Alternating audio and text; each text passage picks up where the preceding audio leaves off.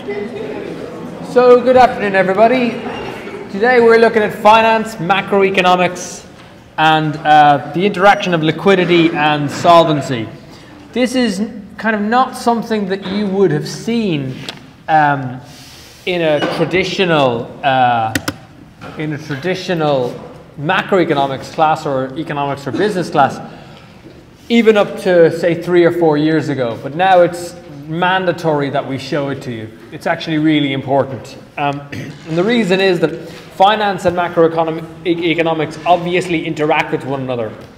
And the reason that they interact crucially is because the size of the financial industry, in particular in Ireland, is so large that it actually can destabilize the macroeconomy as a whole.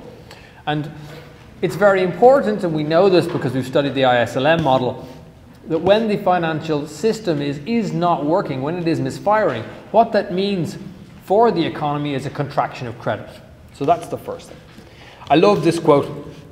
This guy Chuck Prince, he's the former CEO of Citigroup, which is now Citibank. In the Financial Times in 2007, he said, "When the music stops in terms of liquidity, things will get complicated.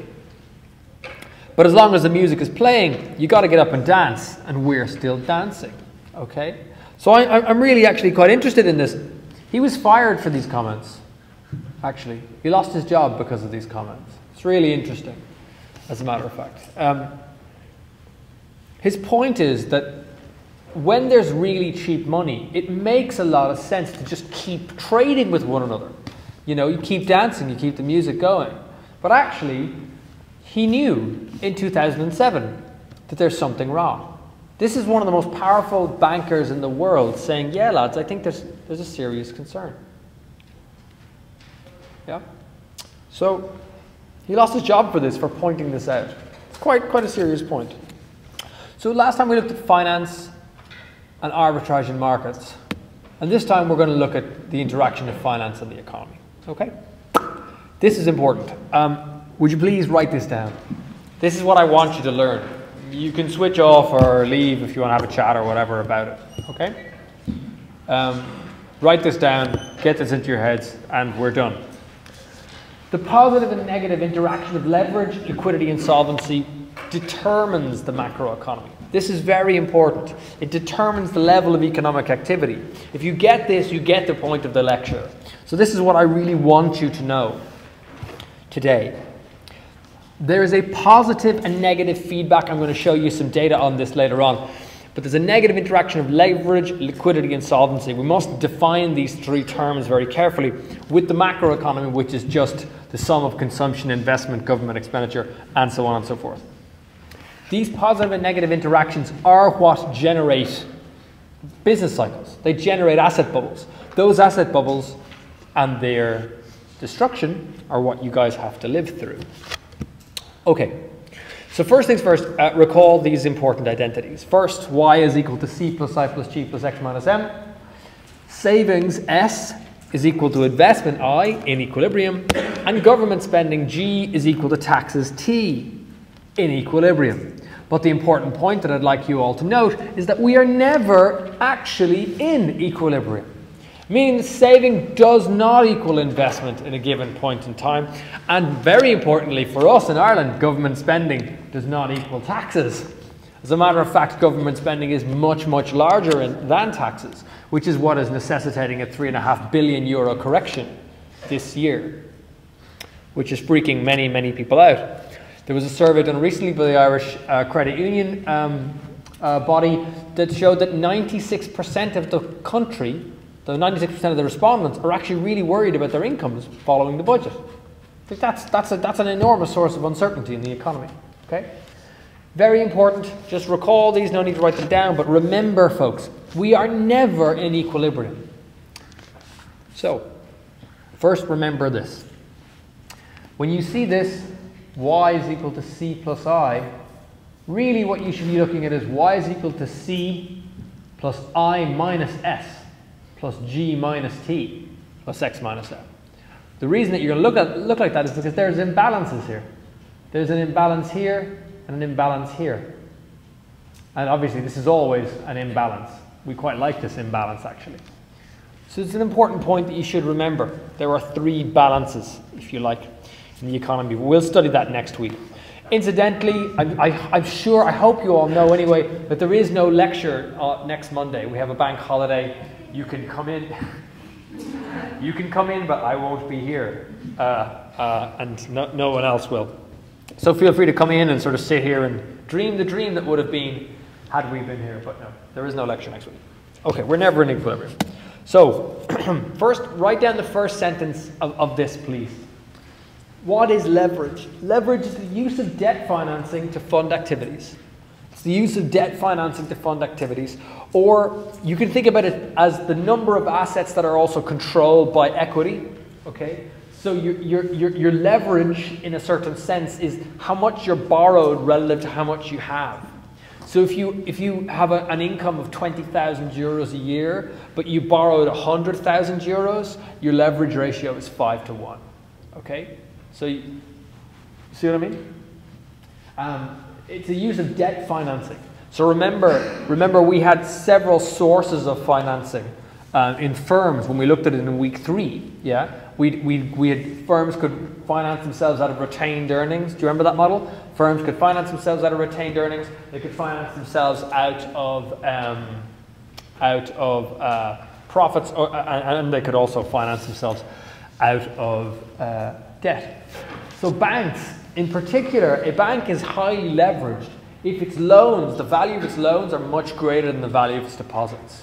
So if the firm has 100 euros in deposits and it's allowed to lend out 98 of them, then ideally it should have 98 euros worth of loans. But of course, if there's massive demand for loans and the firm and the bank can get money from other banks abroad, then it can lend out more money and get more money, get more profits. And that's exactly what happened in Ireland. Now, leverage is always affected by collateral levels at points in time. These collateral levels are, how much is okay to borrow. So it was okay to borrow 105% for a mortgage in 2007. If you went into a bank now and said, "Hi, how's it going? Are you well? My name's Stephen. I'd like a 105% mortgage," they wouldn't even give you a meeting with the bank on it. They'd just laugh at you. Now the highest you can get, I think, is 90% or 92% loan to value. Really, and even that's pretty excessive. In Germany, and in particular in Denmark, you'd be very lucky to get an 80% loan to value mortgage. So leverage is affected by these collateral levels, and it allows a bank to increase the potential gains, and this is also important, the potential losses on a position or investment beyond what would be possible through a direct investment or its own funds. So would you all please write this down? Leverage amplifies gains and losses. This is very important. It amplifies gains and losses. If you have a situation where you bet €1 and the thing comes in at 10 to 1, the maximum you can win is 11 quid, right? 10 plus 1, you get it back. If you bet 100 grand, okay, and it comes in at 10 to 1, obviously you make more money and you feel a lot better, right? But if you've just borrowed the tenner from somebody, and if you borrowed 100 grand from somebody, clearly your losses are amplified as well as your gains. So this is an important point to make. Leverage equals instability. Okay? So here's an example of what I mean. Here's a bank or a house or whatever. Okay? It has assets of 2,000 and liabilities of 2,000. No need to take it down. It's all available on the web already. It's two loans. Loan A for £1,000, loan B for 500. It's 300 in cash and 200 in capital. Okay? It has a checking account, 500, so it creates a loan and puts it into a checking account. And here it creates a loan and puts it into a checking account. And it has 500 euros worth of equity. Its equity is 500 and its assets are 2,000. Its leverage is just its assets divided by its equity, which is 4 to 1. So that's fine and pretty boring. But what happens if loans go bad? Well, this is what happens. Okay? Now the value of your assets collapses. This loan stays the same, but this loan drops from 1,000 to 400. 60% drop. What does this look like? Well, this is the banking crisis in Ireland. Okay, you still have your cash, you still have your capital. Okay, this is still the same. The only difference is now that you've already lent the amount. Okay, the amount is in your bank account. This is either you've spent this 1,000 buying a house or something, or it's still sitting there. Whatever, you have the loan. The loan is worth a lot less than what you've got, and so you have this equity of 500, but now your assets are 1,400. Your leverage has collapsed. Is this bank solvent? Is it in negative equity? Hands up here who thinks this bank is solvent. Does this bank have a liquidity problem or a solvency problem? I haven't defined either of those terms yet, but I think we need to understand this, okay? Liquidity and solvency are the two key core concerns that have gotten Ireland really into the problem that it's in right now. In September 2008, the bankers showed up at the Ministry of Finance the Department of the Taoiseach, and they said, listen, we have a problem. The problem is a liquidity problem. If you don't give us money and guarantee the banks right now, there's going to be a run on the currency, there's going to be a queue outside the banks, the country will break down, you have to do something. The policymakers, Brian Lenihan and Brian Cowan, the Prime Minister and the Minister for Finance at the time, were misled and deliberately lied to by the bankers, who told them that this is a liquidity problem which you can solve. There is never, ever, ever a problem with liquidity. If you're a government, you never have problems with liquidity. You could always supply more cash. If you are a government and the bank is insolvent, if it is a solvency problem, you are absolutely, categorically, and I use this in the technical sense, fucked. You are really, really in trouble. The reason you're in trouble if it's insolvent is because throwing money into it implies that you're going to have to keep throwing money into it. They become black holes. So now, you are solvent if in a given moment, a country or a firm or a business or a person has enough assets to cover the claims from its liabilities. That's what solvency means, okay? You're solvent if you can cover any claims, roughly speaking. Now there are different accounting definitions of solvency, but if you understand this, you'll understand everything else about it. Basically, if somebody comes to you as a bank and says, hi, I'd like my €1,000 back, and you can give it to them, you're solvent. You can do it. The value of your assets is greater than the value of your liabilities. It's all good in the hood. Fine. Okay? Now, Keynes, John Maynard Keynes, had a lot to say about this, because in the 1930s there were failing banks, and he had seen a series of them. A little-known American economist called Hyman Minsky wrote a book in 1986 called Stabilizing an Unstable Economy, where he talked about the interaction of insolvent institutions with the government. And finally, George Soros, a billionaire who's worth about 14 billion euros himself, he has written a large amount about banking crises, and particularly about the interaction of markets with the economy. So that's solvency. Now, liquidity is a much more complex idea. Think about liquidity as the ability to meet short-term obligations. Okay, so you're liquid. If somebody comes to you and says, hi, can I have that €100 you owe me back? You can give it back to them. So in that sense, it's almost equivalent to solvency. However, liquidity is also higher given a higher level of trading activity. If more people are buying and selling houses, the housing market is liquid because you can get a true price. And you can see that a market is liquid when you can buy and sell the assets. And that pushes the buy price and the sell price around. Yeah? So what you see effectively in a liquid market, you see very small spreads. You see, I wanted to sell my house for 100 grand and I sold it for 105. So the spread is 5. Or I wanted to sell my house for 100 grand and I got 95. You know? Now we don't see that. You want to sell your house for 400,000 and a man comes along with 150 and you go, yeah, please take it, thanks, that'll be great. The spread is enormous, yeah? Because there isn't a fully liquid market. The seller is beholden to the buyer in that situation. In the housing market in Ireland right now, if you have 150 grand in cash, you could buy an amazing gaff. Yeah? So, markets that seize, like our housing market, are not liquid really in any sense. Now, it is also the case, and it's a further complication. I'm sorry to complicate it, but the world is a complicated place. I'm not sugarcoating it for you. That liabilities can be also used as liquidity engines. And one example of this is the DAMA project. It basically acquired the liabilities and the assets of a huge, huge series of of property portfolios. And what it's doing and what it's trying to do, and its explicit intention, is to restart the housing market by injecting liquidity into the system, by using these liabilities. Okay?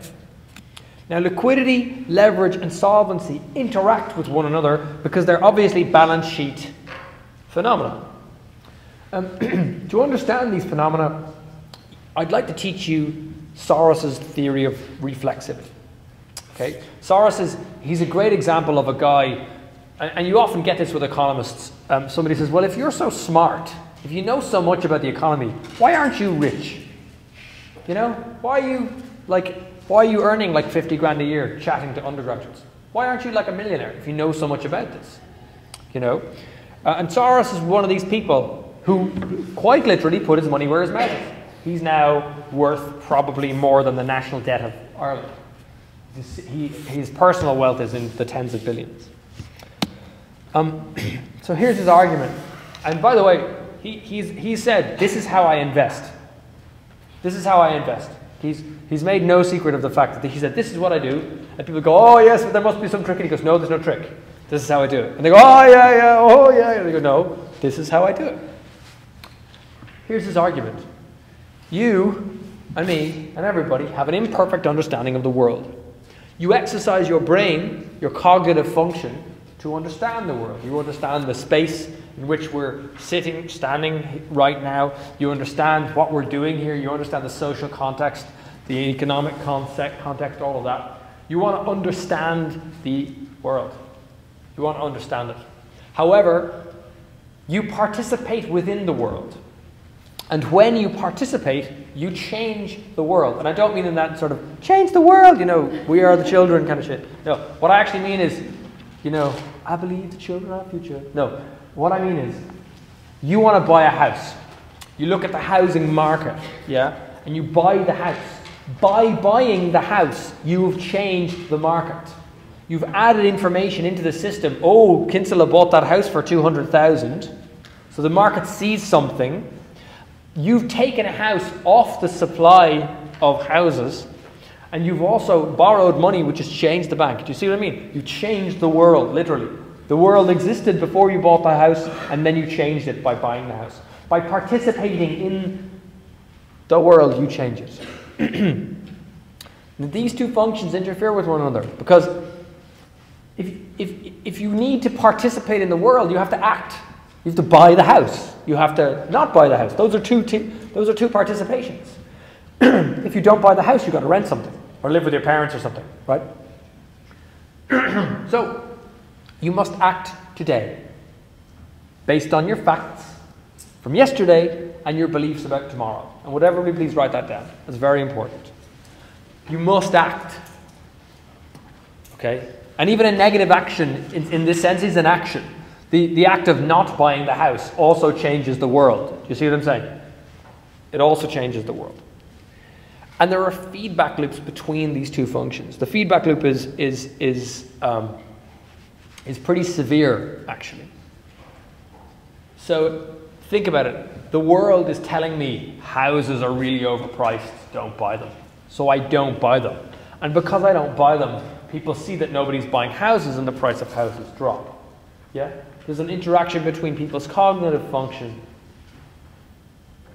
and the participation function that they have to hold. Now there's a great book, Soros's book is called The New Paradigm for Financial Markets. It's well worth buying. I generally don't have this on the list. If you're interested enough about this stuff, just get the book. I don't think it's expensive. I've certainly learned a lot from it. I've read all his books and I'm very impressed with the guy, to be honest. So, Soros has a third concept, and he calls it reflexivity. The concept of reflexivity says a reflexive situation happens when there's a lack of correspondence between participants' views and the actual state of affairs. Okay? So in 2007, economists were going on the radio and the television saying there's going to be a soft landing. It's going to be grand. Meanwhile, the economy was hurtling into the ground. So there was a massive lack of correspondence between what the economists perceived as reality and the actual state of affairs. Similarly, right now, it's pretty clear that the hospital consultants have not really connected fully with reality. If you read the Irish Times today, you'll see that. It's quite interesting. So this is a reflexive situation. Now, the further the distance is, the more likely there is going to be a crisis. That's important. That's important. So think if we go back to, I made the point about this liquidity versus solvency problem. The participants' views in the Department of the Taoiseach on the night of September 29, 2008 was that it was a liquidity problem. However, the actual state of affairs was it was a solvency problem. The difference between the two caused the crisis. Okay? So for example, you're buying and selling stock in anticipation of future prices, but of course those prices are contingent on investors' expectations. People play a game at the moment, and it's called buy Apple, sell Apple. Yeah. So what a lot of people are doing is they're selling Apple, selling Apple Core's shares, right? They're like 500 euros a share, and what they're doing is they're selling them off right before an earnings announcement. So Apple's earnings announcements are coming now, right? So if you think Apple is making lots and lots of money, they sold like 5 million iPhones or something in a minute and a half. So you think that their earnings are going to go up, which means that after the earnings announcement, people are going to want to buy this, which means that they're going to want to buy it in advance of the earnings announcement. So you should sell, if you have the Apple stock, you should sell it before the earnings announcement to capitalize on the increased belief that people have that these earnings are going to be great. So does everybody get that? You're anticipating other people's anticipation. It's kind of game theoretic. Now, very importantly, expectations do not qualify as knowledge. The fact that I expect to live to be 100 is not knowledge. It doesn't, like, you know, I can't say, well, obviously I'm planning, you know, these are the shoes I'll wear when I'm 97. Like, that's not knowledge. Your knowledge is only of the past. You have beliefs about the future. Incidentally, and if any of you ever thought Twitter was useless, this is probably going to confirm your suggestions. Any of you that have seen Back to the Future 2, you seen that film? Marty McFly? This is the week that he came to in the future. Isn't that really shit? He had like hoverboards and robots and blow-up jackets. This is the year. What have we got? Twitter, you know, dropping some dude out of a shuttle to sell fizzy drinks. Anyway, these expectations do not qualify as knowledge. I want my jetpack. I want my jetpack. Why don't I have one? Markets are not self-correcting because of this element. So here's the idea. There's a prevailing bias at any moment which the market mistakes as fundamentals. So this prevailing bias is Apple can do no wrong, or house prices will always go up, or Ireland is going to default. There's a prevailing bias. Investors' perceptions actually change the fundamentals. So 5 years ago, we were the best in the class. Now we're the worst. The investors' perceptions are what changes these things, which is why the Moody's and the rating agencies like Moody's matter so much, because they change investors' perceptions. The transition between agreements on these fundamentals cause crises, and leverage is the result. So I'm showing you here asset prices divided by earnings on the y-axis, and on the x-axis you're looking at time. What you see is sort of a little bubble here. And the reason I've drawn it like this is because there is a little bubble and it justifies everybody's expectations. And then it goes down a little bit and people go, oh, this is a great time to buy. Brilliant, brilliant. Look, a head and shoulders effect. Happy days, which I showed you before. And then it goes, asset prices divided by earnings for, this, let's say, the shares. They explode and then they drop back down. Best example of this, the dot-com bubble. When any idiot with a website was able to become a millionaire. Yeah. So leverage is the result. And the leverage looks like this blue line. Leverage, and this is important, only goes up, really up, as the cycle begins to drop. Yeah? So the people, and think about it in the Irish context, the people who are really, really, really in trouble right now are the people who bought in like 2006, 2007, 2008. As the market was actually transitioning downward in terms of sales, people were buying these houses in 2006, 7, and 8, and they were the ones racking up all the leverage. Okay? So it's an important point to make. Again, no need to write all this down at all. On the web. So the share price starts to rise.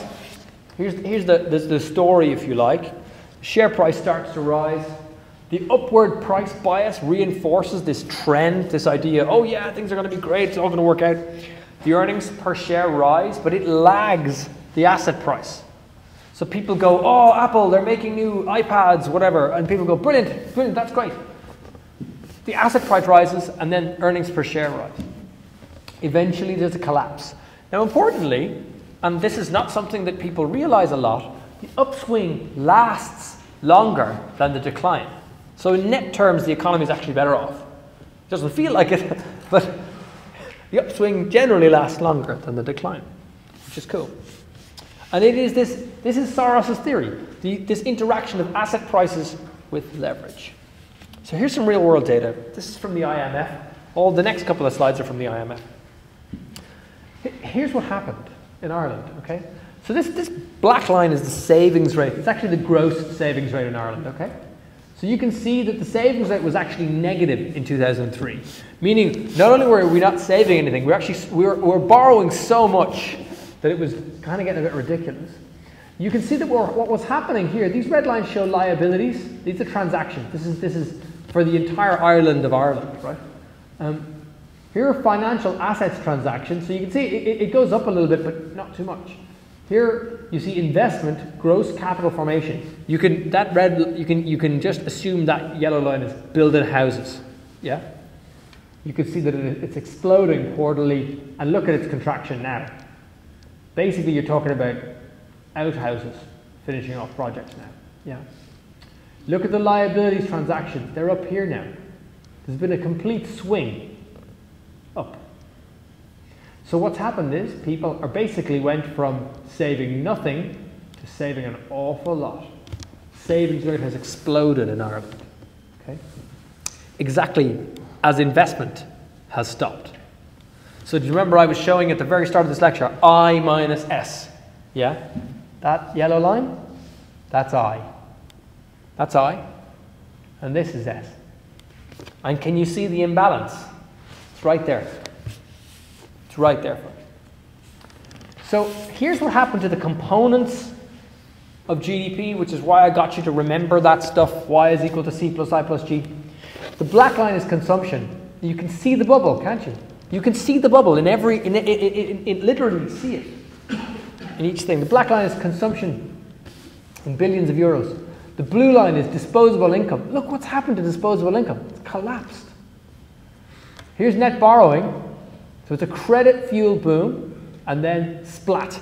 So relate that back to the slides about the leverage cycle. Okay? Relate that back. Consumption has collapsed. Investment absolutely collapsed. Net wealth. Look at net wealth. This is net wealth at the peak of the boom was like 90 billion euros. Now net wealth, 65. 25 billion euros was knocked off the net wealth of the state. That's incredible. It's absolutely incredible. And not only was this wealth destroyed, there's a good question as to whether it ever existed in the first place, you know? And if you're paying kind of, 700 grand for a 2-bedroom apartment with stunning views, I've decided that I've got to create a new index. I'm going to call it the hubris index. And it's, sort of two skinny blonde women staring at windows going, stunning, stunning. Fiacre, isn't it stunning? It is stunning. The more people you see on shows like that property porn stuff, stunning. Yes, it's a good example. It's going to be a good index, I think, for the future. I really do think that actually. the more of that sort of cultural stuff that we see going on. Stunning. Anyway, this is the biggest problem. This is the ratio of household debt to disposable income. And what you see is Ireland, at one stage, had a ratio of household debt to disposable income of about 220%, which is, I mean, when you think about it relative to, say, Spain, here's Spain. Spain is 150, and they're considered a basket case, yeah? The UK is up here. By the way, some news in the UK, they just started growing again. Their GDP went up by 1% in the last quarter, which is kind of good news. This is the USA here, household debt to disposable income.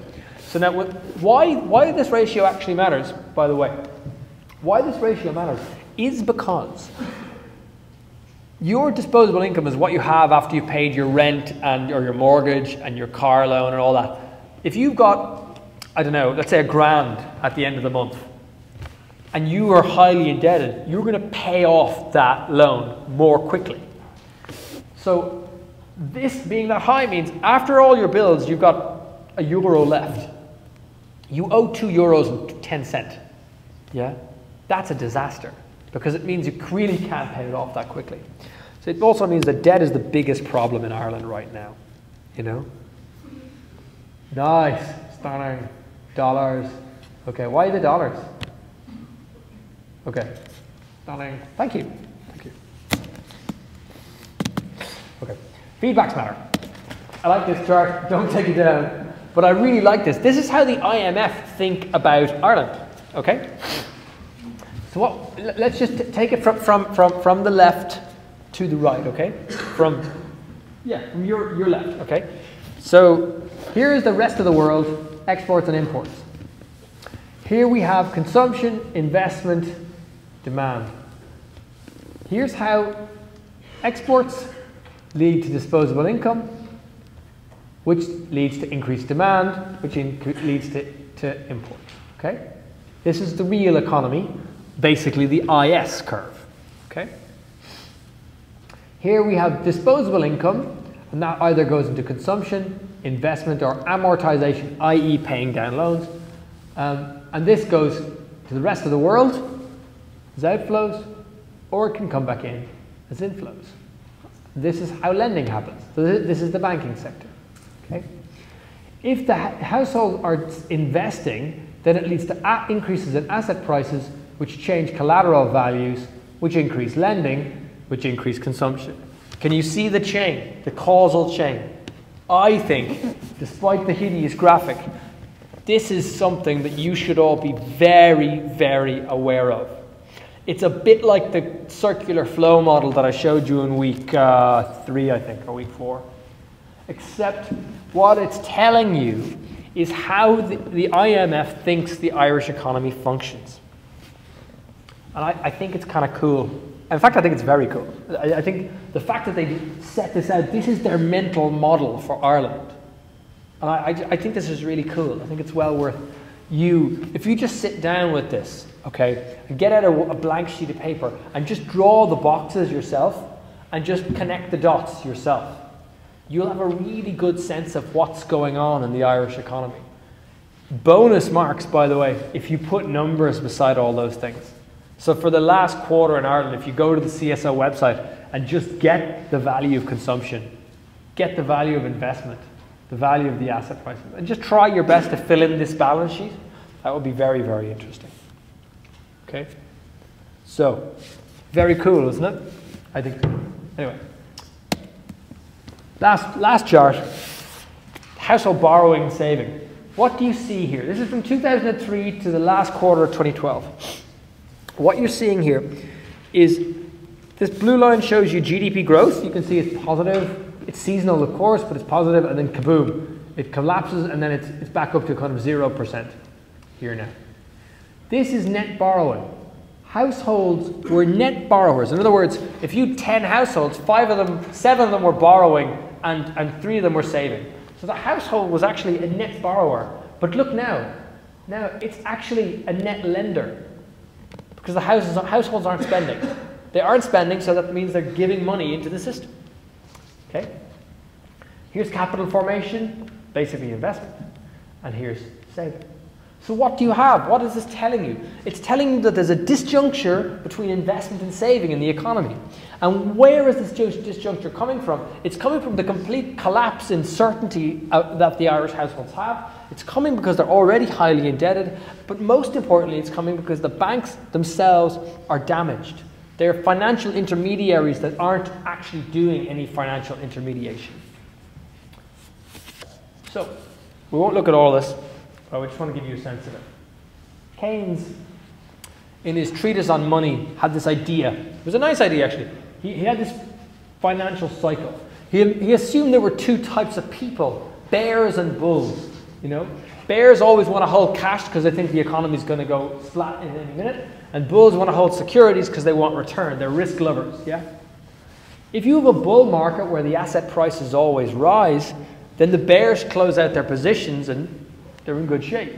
So you see the asset price goes up, the amount of money in the system drops, and the amount of short positions drop, and the leverage level drops, which is cool.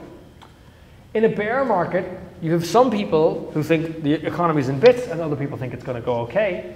The bears increase their positions on the rising market. They buy more risky stuff. They buy more assets. What does that mean? It means that the money supply rises with the rising market. Asset prices going up, money supply going up, and people taking more short positions. However, if there's a bear market and then there's a division of opinion, now link this back to Soros. Soros says it's all about the disjuncture between people's perceptions of fundamentals and what's actually out there, yeah? This is Keynes and Soros kind of agreeing with each other. That's the connection that I'm trying to show you here. The security prices fall, M3 falls, which is the money supply, and the bears close out the positions really quickly, meaning that leverage collapses, okay? Then finally, it moves back. There's a bear market with a consensus of opinion, security prices fall insufficiently, and the bears increase the positions on the falling market. This is Keynes's cycle, and it looks a bit like this. Okay? So, position one, here's the bear position. What do I think? Here's the bear position, or the amount of leverage. Here's the asset price. So, initially, the leverage level is actually falling along with the asset price, and then it increases. And then there's this weird moment, then there's this kind of long lead up as asset prices increase and the bears build up their leverage. And then suddenly there's a flip where everybody goes, oh my God, wait, the Irish economy? Oh my God, it's in bits, quick. And it deleverages, so people get rid of all the debt they have. That's where we are right now. We're in position 3, okay? That's where we are right now, folks. We're in position 3, which is a bit of a disaster because this is the type of position that can last an awfully long time. Morgan Kelly's 2007 quarterly economic commentary showed that the average length of most property bubble collapses is about 7 to 14 years, which would mean if the economy can be dated as having collapsed in the fourth quarter of 2007, means that we have roughly 7 more years to go until this thing comes back. Now, there is a last slide here, which is about leverage and contagion. And we're going to be talking about this next Thursday. Imagine you have 2 banking sectors with 4 banks. I'm going to leave you on this. 2 banking sectors with 4 banks, okay? Bank A is over-leveraged. It gets into trouble. It's a French bank. What happens to banks B, C, and D? You've got 2 countries, the banks are interconnected with one another, okay? They're all lending, but look at the cycle. Bank A lends to Bank C, Bank D lends to C and B, and Bank B just links to Bank A. So when you think about this, they're kind of fairly well connected to one another. There's a nice cycle, but this guy's about to go bang. What happens to Bank C? Text in if you know the answer. So this guy's really over-levered and something goes wrong. Maybe Bank A is like Anglo or Irish Nationwide or something. Okay, or maybe one of the Spanish Cajas banks. Cajas, I don't know if I'm pronouncing that correctly, but what happens to these guys? Pardon? Yes, that is true, but later on.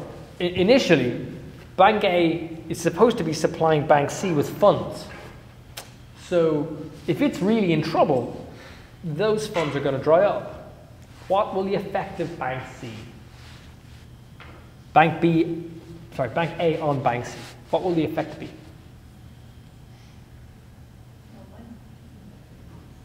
So it doesn't affect it, there's no money. What else? At the back there, shout out for once. So was the people down the front. The acoustics in here are excellent, so I can hear you.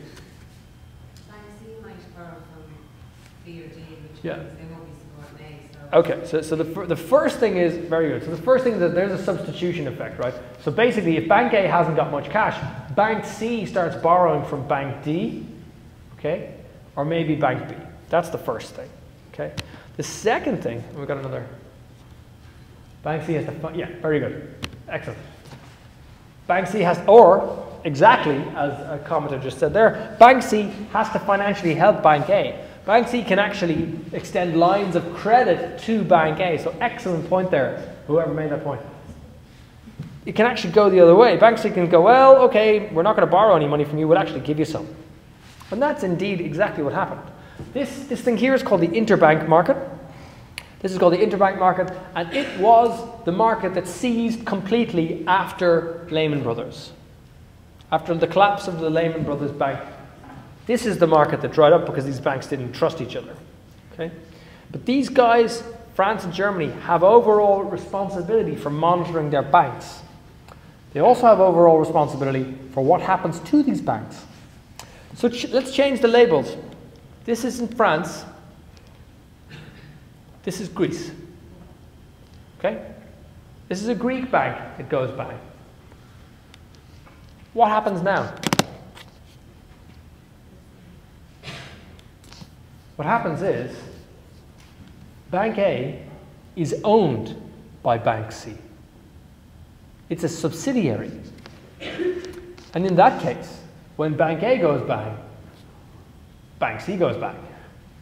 And if Bank C goes bang, then Bank B is going to go bang. The only bank that's going to be left standing is Bank D.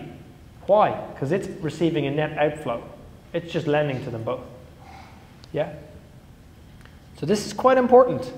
And it's important to understand the European crisis in this light. These connections of leverage, liquidity, solvency, and contagion. All right, we'll leave it there. Thank you very much for your time, folks. Have a nice week and weekend. Don't forget you have to submit your book reviews tomorrow by 5 p.m.